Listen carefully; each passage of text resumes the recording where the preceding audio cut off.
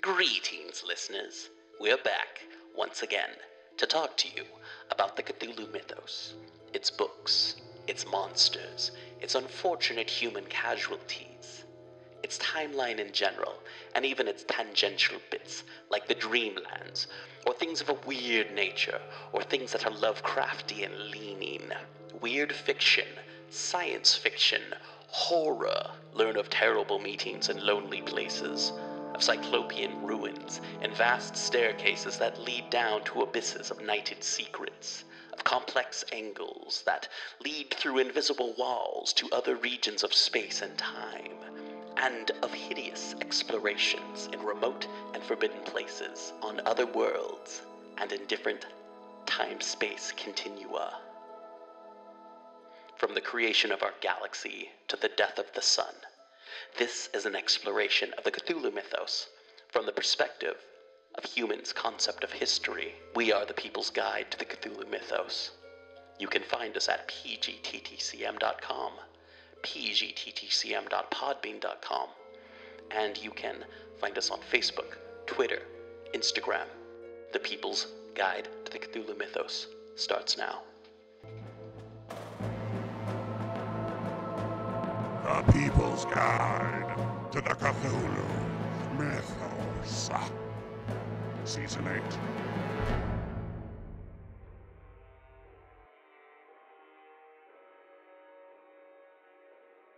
Greetings and welcome to The People's Guide to the Cthulhu Mythos. I am your host, D.B. Spitzer, and between episodes, 107 and 134, we will be talking about The Beetle. The Beetle, a Mystery, is a 1897 horror novel by British writer Richard Marsh. To tell you about it is to spoil it. So check it out, and that'll be going on from now until sometime in December. This episode is brought to you by FoundOutOnClothing.com and BunnySlippers.com. Subscribe to PGTTCM with DB Spitzer and Seraphy. Wherever you subscribe to podcasts, we prefer Podbean and Apple Podcasts. Check out the new website over at pgttcm.com and check out the merch table over at pgttcm.threadless.com. Follow us on Twitter, Facebook, and Instagram at PGTTCM, or check us out on YouTube at People's Guide to the Cthulhu Mythos, edited by Daniel Spitzer. Music by Kevin MacLeod, featuring The Hive, Ghost Story, Ghost Processional, Oppressive Gloom, and our theme song, The Chamber. The Beetle by Richard Marsh. Book 3, The Terror by Night and the Terror by Day. Miss Marjorie Linden tells the tale. Chapter 23, The Way He Told Her. I am the happiest woman in the world. I wonder how many women have said that of themselves in their time, but I am. Paul has told me that he loves me. How long I have made inward confession of my love for him, I should be ashamed to say. It sounds prosaic, but I believe it is a fact that the first stirring of my pulses was caused by the report of a speech of his, which I read in the Times. It was on the 8 hours bill. Papa was most unflattering. He said that he was an oily spouter, an ignorant agitator, an irresponsible firebrand, and a good deal more to the same effect. I remember very well how Papa fidgeted with the paper, declaring that it read even worse than it had sounded, and goodness knew that it had sounded bad enough. He was so very emphatic that when he had gone, I thought I would see what all the pother was about, and read the speech for myself. So I read it. It affected me quite differently. The speaker's words showed such knowledge, charity, and sympathy that they went straight to my heart. After that, I read everything of Paul Lessingham's which I came across, and the more I read, the more I was impressed. But it was some time before we met. Considering what Papa's opinions were, it was not likely that he would go out of his way to facilitate a meeting. To him, the mere mention of the name was like a red rag to a bull, but at last we did meet. And then I knew that he was stronger, greater, better even than his words. It is so often the other way. One finds that men and women too are so apt to put their best, as it were, into their shop windows, that the discovery was as novel as it was delightful. When the ice was once broken, we often met. I do not know how it was. We did not plan our meetings, at first at any rate.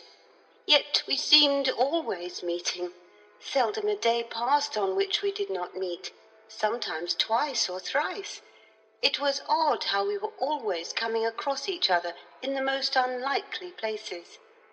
I believe we did not notice it at the time, but looking back I can see that we must have managed our engagements so that somewhere, somehow, we should be certain to have an opportunity of exchanging half a dozen words. Those constant encounters could not have all been chance ones. But I never supposed he loved me, never. I'm not even sure that for some time I was aware that I loved him. We were great on friendship, both of us. I was quite aware that I was his friend, that he regarded me as his friend. He told me so more than once. I tell you this, he would say, referring to this, that, or the other, because I know that in speaking to you, I am speaking to a friend. With him, those were not empty words. All kinds of people talk to one like that, especially men. It is a kind of formula which they use with every woman who shows herself disposed to listen. But Paul is not like that. He is chary of speech, not by any means a woman's man. I tell him that is his weakest point. If legend does not lie more even than is common, few politicians have achieved prosperity without the aid of women. He replies that he is not a politician, that he never means to be a politician. He simply wishes to work for his country. If his country does not need his services, well, let it be. Papa's political friends have always so many axes of their own to grind that, at first, to hear a member of Parliament talk like that was almost disquieting. I had dreamed of men like that, but I never encountered one till I met Paul Lessingham. Our friendship was a pleasant one. It became pleasanter and pleasanter, until there came a time when he told me everything, the dreams he dreamed, the plans which he had planned, the great purposes which, if health and strength were given him, he intended to carry to a great fulfillment. And at last he told me something else. It was after a meeting at a working women's club in Westminster. He had spoken, and I had spoken too. I don't know what Papa would have said if he had known, but I had. A formal resolution had been proposed, and I had seconded it, in perhaps a couple of 100 words. But that would have been quite enough for Papa to have regarded me as an abandoned wretch. Papa always puts those sort of words into capitals. Papa regards a speechifying woman as a thing of horror. I have known him look askance at a primrose dame. The night was fine. Paul proposed that I should walk with him down the Westminster Bridge Road until we reached the house, and then he would see me into a cab. I did as he suggested. It was still early, not yet 10, and the streets were alive with people. Our conversation as we went was entirely political. The Agricultural Amendment Act was then before the Commons, and Paul felt very strongly that it was one of those measures which give with one hand while taking with the other. The committee stage was at hand, and already several amendments were threatened, the effect of which would be to strengthen the landlord at the expense of the tenant. More than one of these, and they not the most moderate, were to be proposed by Papa. Paul was pointing out how it would be his duty to oppose these tooth and nail, when all at once he stopped. "I sometimes wonder how you really feel upon this matter." "What matter?" "On the difference of opinion in political matters which exists between your father and myself. I am conscious that Mr. Linden regards my action as a personal question, and resents it so keenly that I am sometimes moved to wonder if at least a portion of his resentment is not shared by you." "I have explained. I consider Papa the politician as one person, and Papa the father as quite another." "You are his daughter." "Certainly I am, but would you, on that account, wish me to share his political opinions, even though I believe them to be wrong?" "You love him?" "Of course I do. He is the best of fathers." "Your defection will be a grievous disappointment." I looked at him out of the corner of my eye. I wondered what was passing through his mind. The subject of my relations with Papa was one which, without saying anything at all about it, we had consented to taboo.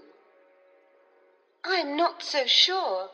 I am permeated with the suspicion that Papa has no politics." "Miss Linden, I fancy that I can adduce proof to the contrary." "I believe that if Papa were to marry again, say a Home Ruler, within 3 weeks his wife's politics would be his own." Paul thought before he spoke. Then he smiled. "I suppose that men sometimes do change their coats to please their wives, even their political ones." "Papa's opinions are the opinions of those with whom he mixes.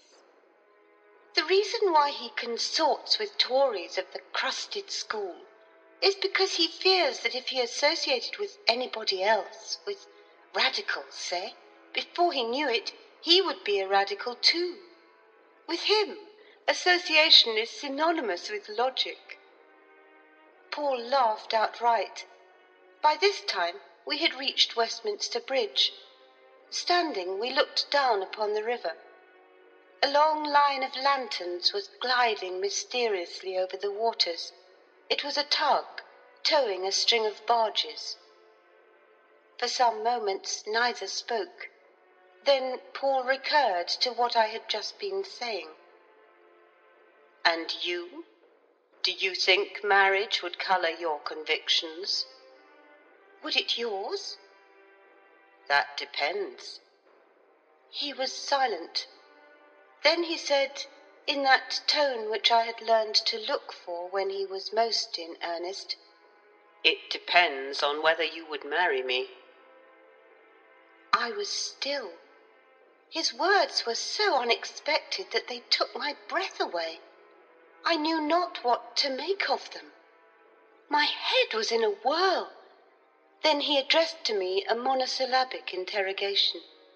"Well?" I found my voice, or a part of it. "Well, to what?" He came a little closer. "Will you be my wife?" The part of my voice which I had found was lost again. Tears came into my eyes. I shivered. I had not thought that I could be so absurd. Just then the moon came from behind a cloud. The rippling waters were tipped with silver. He spoke again, so gently that his words just reached my ears. "You know that I love you." Then I knew that I loved him too. That what I had fancied was a feeling of friendship was something very different. It was as if somebody, in tearing a veil from before my eyes, had revealed a spectacle which dazzled me. I was speechless. He misconstrued my silence. "Have I offended you?" "No." I fancy that he noted the tremor which was in my voice and read it rightly, for he too was still. Presently his hand stole along the parapet and fastened upon mine, and held it tight. And that was how it came about. Other things were said, but they were hardly of the first importance, though I believe we took some time in saying them. Of myself I can say with truth that my heart was too full for copious speech. I was dumb with a great happiness, and I believe I can say the same of Paul. He told me as much when we were parting. It seemed that we had only just come there when Paul started. Turning, he stared up at Big Ben. Midnight? The house up? Impossible! But it was more than possible. It was fact. We had actually been on the bridge 2 hours, and it had not seemed 10 minutes. Never had I supposed that the flight of time could have been so entirely unnoticed. Paul was considerably taken aback. His legislative conscience pricked him. He excused himself in his own fashion. Fortunately, for once in a way, my business in the house was not so important as my business out of it. He had his arm through mine. We were standing face to face. So you call this business? He laughed. He not only saw me into a cab, but he saw me home in it, and in the cab he kissed me. I fancy I was a little out of sorts that night. My nervous system was, perhaps, demoralized, because when he kissed me, I did a thing which I never do. I have my own standard of behavior, and that sort of thing is quite outside of it. I behaved like a sentimental chit. I cried, and it took him all the way to my father's door to comfort me. I can only hope that, perceiving the singularity of the occasion, he consented to excuse me. End of chapter 23. Recording by Ruth Golding.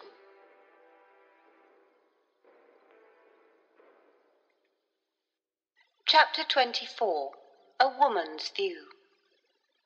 Sidney Atherton has asked me to be his wife.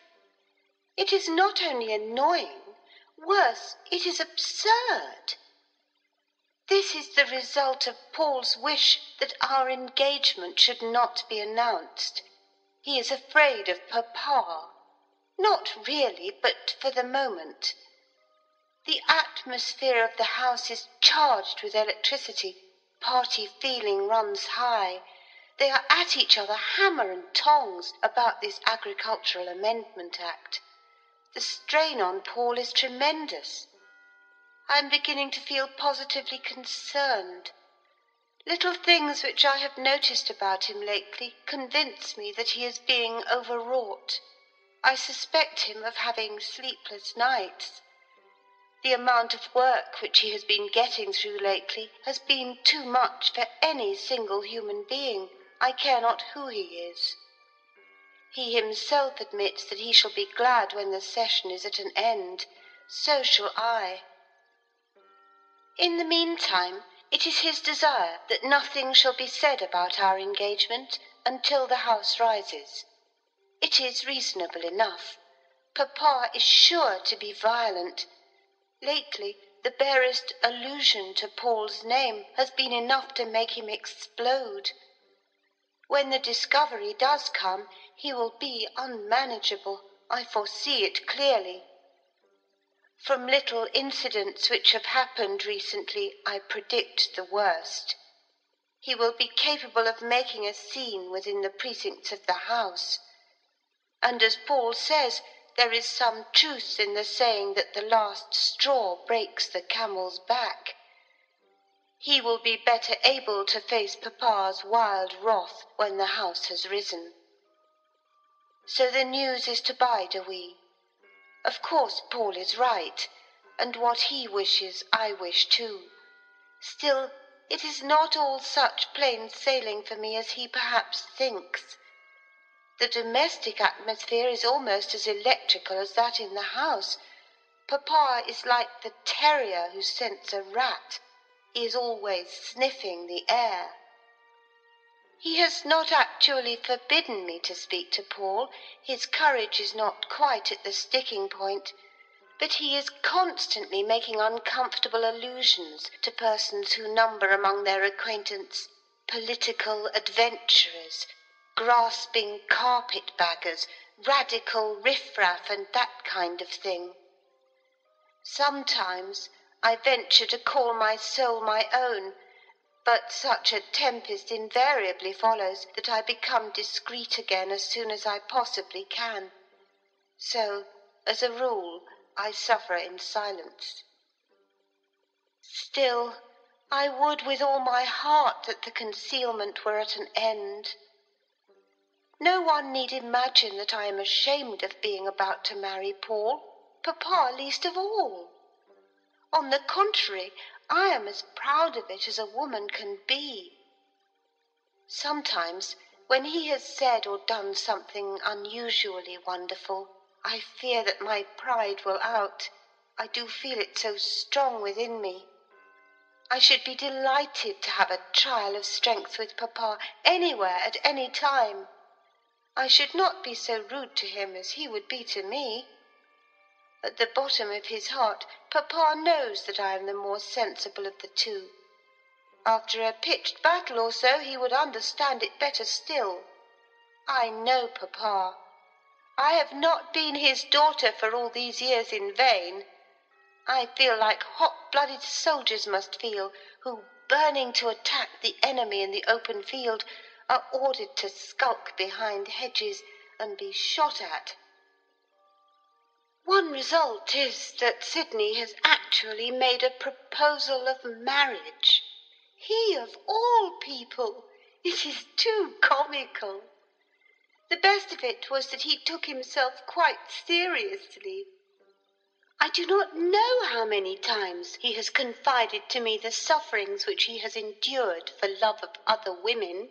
Some of them, I am sorry to say, decent married women too. But this is the first occasion on which the theme has been a personal one. He was so frantic, as he is wont to be, that to calm him I told him about Paul, which, under the circumstances, to him I felt myself at liberty to do. In return, he was melodramatic, hinting darkly at I know not what. I was almost cross with him. He is a curious person, Sidney Atherton. I suppose it is because I have known him all my life, and have always looked upon him in cases of necessity as a capital substitute for a brother, that I criticize him with so much frankness. In some respects he is a genius. In others I will not write fool, for that he never is, though he has often done some extremely foolish things. The fame of his inventions is in the mouths of all men, though the half of them has never been told. He is the most extraordinary mixture. The things which most people would like to have proclaimed in the street, he keeps tightly locked in his own bosom, while those which the same persons would be only too glad to conceal, he shouts from the roofs. A very famous man once told me that if Mr. Atherton chose to become a specialist, to take up one branch of inquiry and devote his life to it, his fame before he died would bridge the spheres. But sticking to one thing is not in Sidney's line at all. He prefers, like the bee, to roam from flower to flower. As for his being in love with me, it is ridiculous. He is as much in love with the moon. I cannot think what has put the idea into his head.